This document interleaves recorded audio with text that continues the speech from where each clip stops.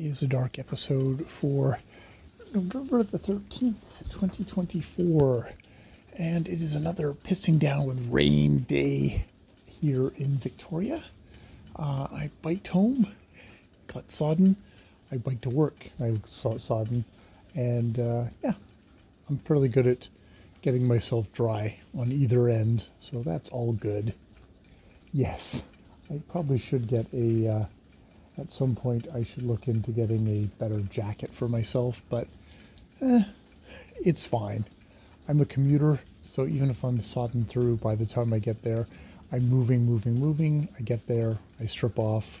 Well, not completely strip off, but I strip off my jacket and I'm fine. And I definitely dry off in the heat of the kitchen at Grosvenor and just, here I'm just get put dry clothes on, so I'm fine. And hang up everything, all my biking togs in the kitchen to hang to dry. Yeah, haven't been writing as much lately. Definitely been getting all my exercises done, which definitely, it's one of these things of like, I really do think my exercises are like really important for me, my health, but it definitely takes up a little hunk of the day, which, I probably was using to write or to do videos before.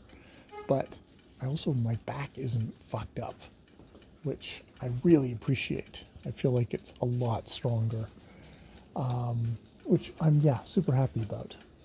Super happy, super about.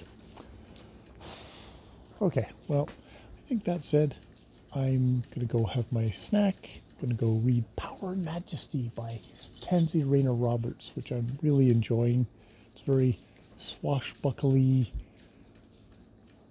stuff. Swashbuckly fantasy. Victor Hugo comes to mind, as well as a bit of Angela Carter, which is a fun mix. Maybe not as high art literature as Miss Carter, but definitely kind of that. There's a two worlds, and there's a kind of a high drama, very kind of like we're super intense kind of world of the night, and then there's the day which has got lots of frocks and clothing in it, and there's lots of frocks and clothing in the night one, but there's also a lot of nudity and sensuality and stuff like that. So I'm enjoying that. All right, I will leave it there. More videos later.